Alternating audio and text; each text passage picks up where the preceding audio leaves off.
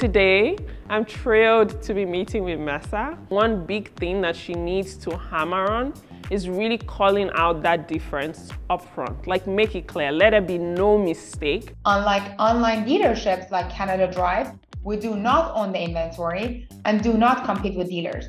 Already, we have the largest dealer network in Canada. And when I heard that, like, it was like my ears popped. I was like, oh, wow. Extremely helpful. I love working with Rebecca. Her energy, I can even feel it through Zoom. Her feedback is right on. That sort of gives picture of growth and expansion. I'm taking notes, Rebecca. I'm taking notes.